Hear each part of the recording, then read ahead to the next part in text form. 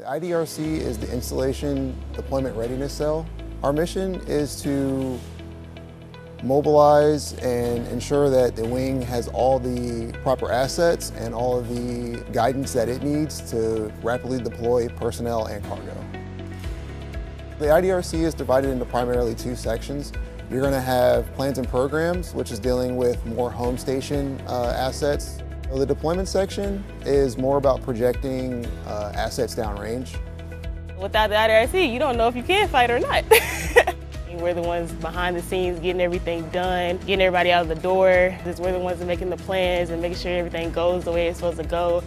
Where the readiness part comes in, where it's just looking at, as Dover as a whole, what can we support, what capabilities do we have here?